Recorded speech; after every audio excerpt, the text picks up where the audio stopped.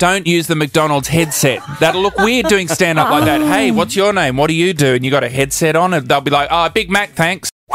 Most people get into comedy because they want approval of some description, yeah? And they want to be acknowledged. Sure. It's Madonna. Everyone knows who you are, and they love you.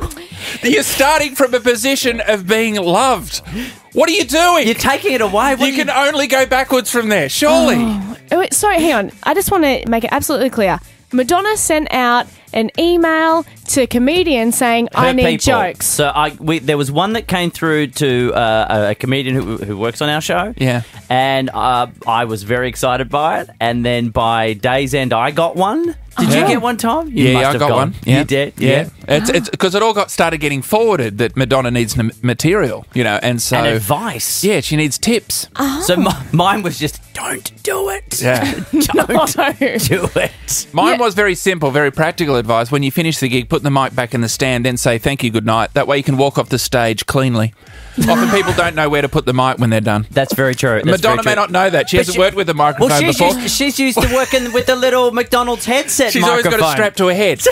Actually, that's my first bit of advice. Don't use the McDonald's headset. That'll look weird doing stand-up like that. Hey, what's your name? What do you do? And you got a headset on, and they'll be like, oh, Big Mac, thanks. It doesn't work. Exactly.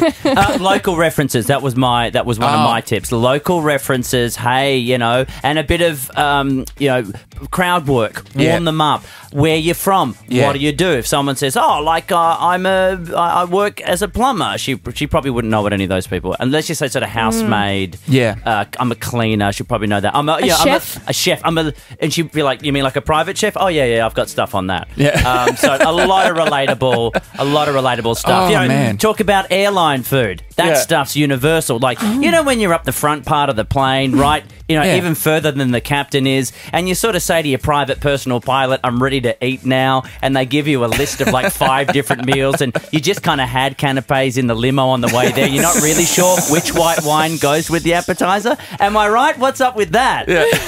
Funny. So anyway, we wish her the best of luck. Yeah, it should be all right. I think it's happening tonight. Yeah, it's happening tonight in Melbourne. I dare say we will be talking about it tomorrow. Good luck, Madonna. Good luck. Oh, Mike's don't out. do it, Madonna. It's not too late. Yeah.